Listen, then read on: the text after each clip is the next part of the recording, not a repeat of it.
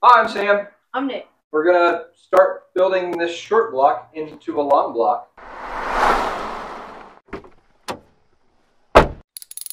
Starting with the bottom, oil screen. Which is now the top. Well, bottom's now on top, but that's only because it's upside down. Yeah. So I like to use gasket cinch on these. Screen, gasket cinch, sub plate, torque the bolts in place. We had one of these guys come out, so I cleaned it up, put some Loctite on there, throw it back in place. Hopefully it's good to go. But yeah, we're gonna do all that stuff. That's some old gasket cinch. I don't think that that's really the best. It'll do the job. Alright, you got some gloves? What is it? I call that a well-coated gasket. Apparently I am on video. So I did that one. So these. You get to do this one right there. Spread it on both sides of that. I think this is working. Put that on the engine. Line up studs, press it in. And those are supposed to have a tight fit. I know. You have to grippy things off the ball, huh? Yep. There we go. Alright. Continue to coat that both sides. And now, that's on here. Not bad, but it's first time ever, probably. So put the copper on there? Panels. Nope. Not yet. What goes on next? Cut both sides really good? Yeah. Alright. Oh yeah, that goes on the first time. What are you trying to hold on at this point? You trying to hold the air inside the engine, or are you going to try to hold the oil inside the engine? I don't know where this came from. This may have come from Kyle. Thanks, Kyle, if you gave it to us. Yeah. Now this thing is in inch pounds. So 5 times 12 would be 60. Oh, got all of them.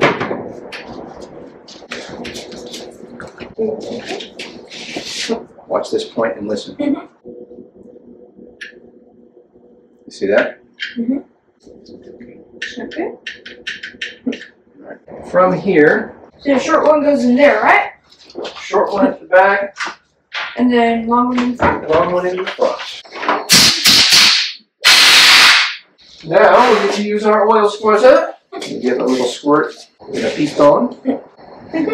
Squirt. Alright, you gonna do the back one? Sure. So I'm gonna give this a wipe down. All the way around the circles. And then give it a squirt in there, a squirt on that, and drop her in. Squirt in there. Si, senor. It's not quite dropping. Oh, here we go. Squirt on this. Okay, mind what you're doing this over, Oh. so you don't get a bunch of oil everywhere else, but it's fine. Oh, way more. Oh, here we go. You can see it's way harder to compress, but actually it compressed in. 8 seemed to work pretty good last time. Dude, way closer to running, huh? Oh yeah, start. Oh, okay, one second. I think we might need something. It's not starting. Dad, it stopped recording because your storage is full. Ah, son of a gun. Dang it. Alright, well, hopefully we got enough decent video on decent audio. I was wondering, it's been a while since I've done any video deletions. But anyway, that's that done, we can get on to the fun of doing this. First things first, we've got to put this to the side so we can prep pistons. Yeah, for one side anyway. 3 and number 4. Unless you're hungry for dinner, it's 5:45. You want to get some dinner first? Yeah, fine. Okay. Well, we got some dinner, got some memory cleared off the phone. You got number 3? Yeah. Oh, you think you're fancy? You're going to steal my share, huh? That drops down too if you want. First things first, we need to take all these things outside, spray them down with brake cleaner so that they are all nice and clean. I'm going to blow this table off as well. Oh yeah, the wrist pin is in there too. Yep. That's useful. If you want to have a wrist. Or only if you want it to connect to the connector, right? I mean, that's kind of helpful too. Alright, mate. Here is your piston instruction. So what do you got to do first? Probably bottom. Yep. Which part of the bottom? The middle, right?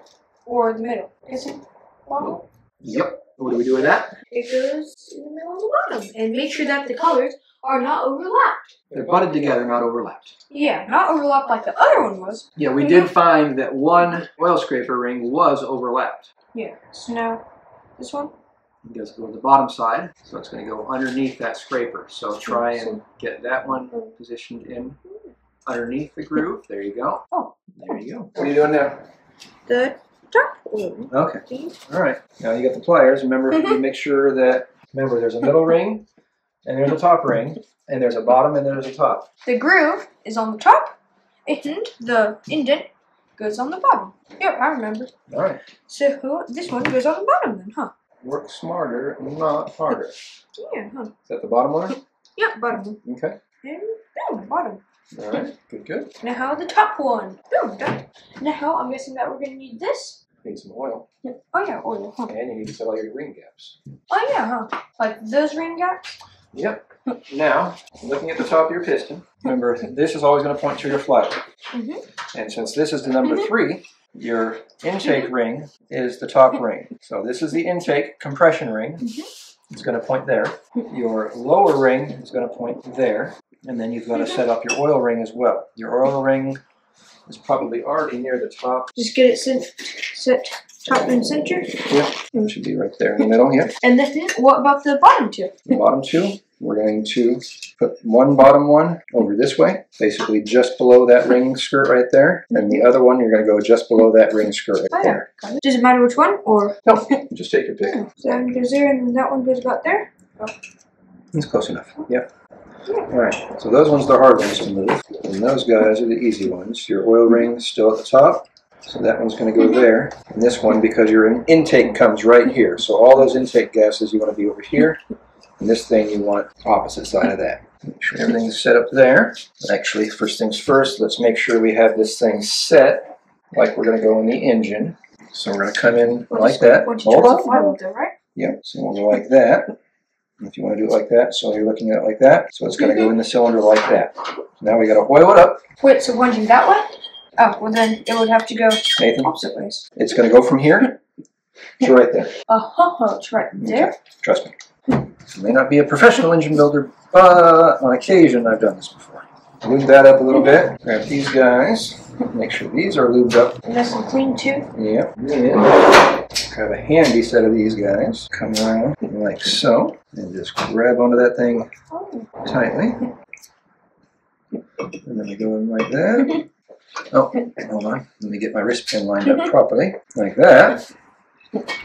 Woo! Don't you go nowhere. And then grab the orange dead blow hammer. Tap, tap, tap. Quickly. Quickly tap. Quick taps.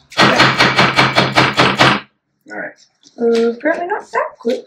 And apparently these things are not the best compressors. Try again.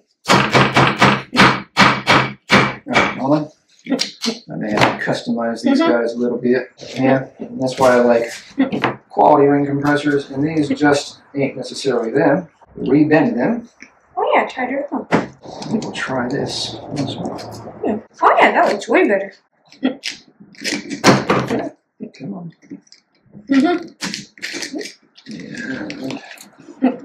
Alright, now start. And it doesn't want to go. So, in cases like that, because notice we have that really hard edge right there. A lot of times it's easier to come in against the bottom because it's got that rounded edge. And realistically, it's fine. It's just as harder if you think like that. So if it's going in that way, we need our arrow pointing that way. I just think about it. That's the flat edge. It needs to be opposite of the flat edge because that is the middle. And hold on. Intake. So that's that way. And now I'll just compress it, right? Alright, now 7. One more try. Just one more try. One more try. Get your fingers out of the way, otherwise I'm going to pinch you. Alright, tap, tap. Quick taps. Go in the center. Stop. Alright, hit it. Oh. Alright. This is almost there. Alright, hit it.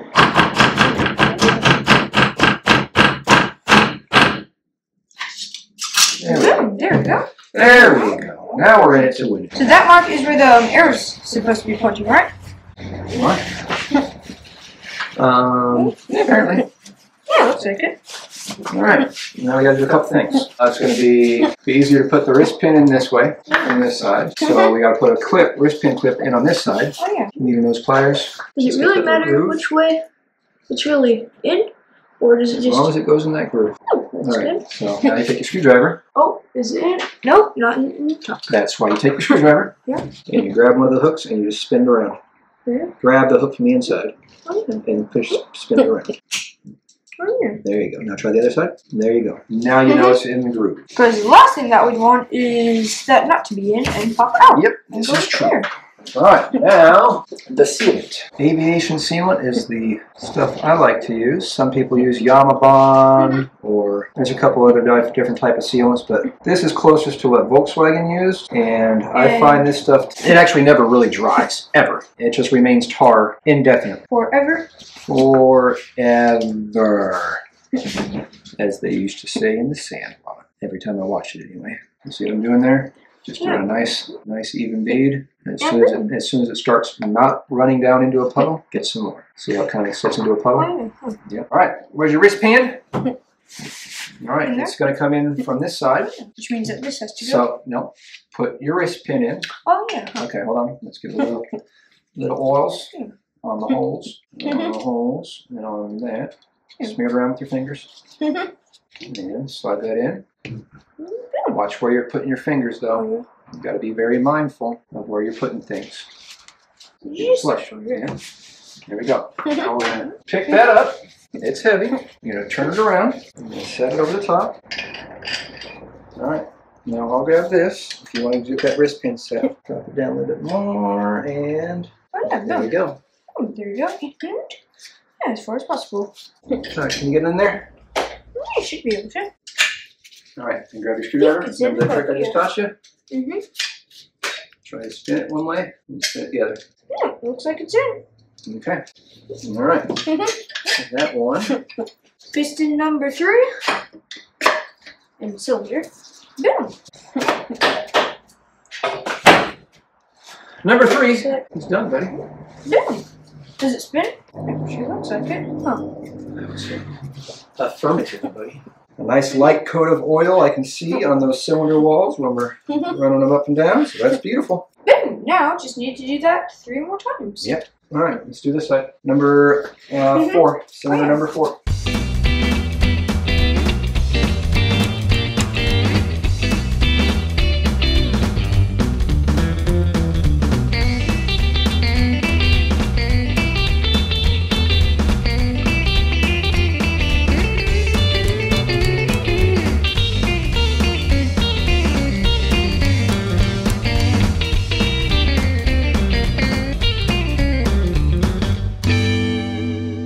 All right, really important, right here, before you do anything else, put in your deflect tin. This side, right? Yep.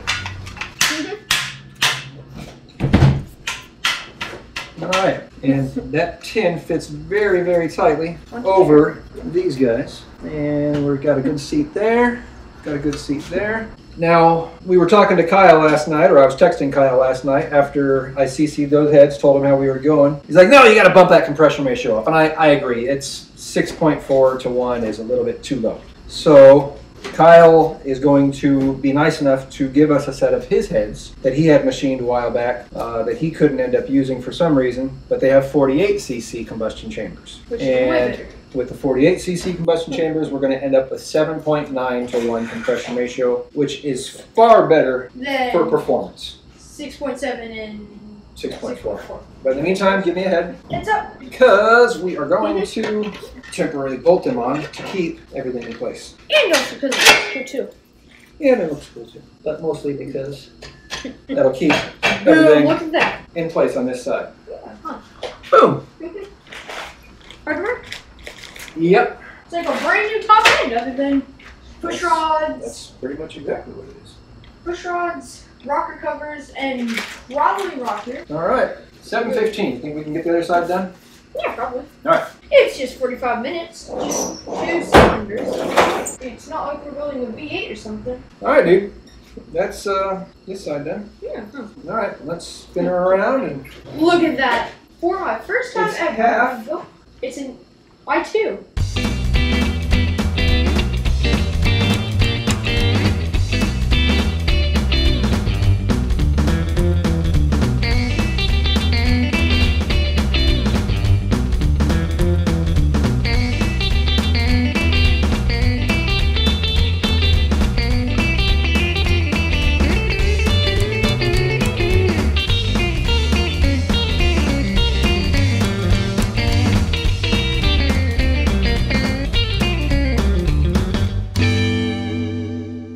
Nathan, You almost got an engine here, buddy. Almost got one. Yeah. I mean, yeah, the heads are just temporarily on here, just holding the cylinders in place till we can get some cylinder heads with some smaller combustion chambers. Yeah, which is going to be very useful for actually trying to move the giant 30s? Possibly 33-inch tall tires. Yeah. Yeah. That extra power that we're going to get from a bump and compression ratio up to about 7.9 to 1. It's going to be way better. That'll be helpful. That'll be helpful. And again, it's below 8 to 1, so it's not going to be too hot. That should be a really, really good set of heads for this. Thank you, Kyle. I think Kyle's actually got another rocker assembly for you, too. Yeah. Because one of yours has 2 broken stands. So we need those better heads from Kyle. Awesome.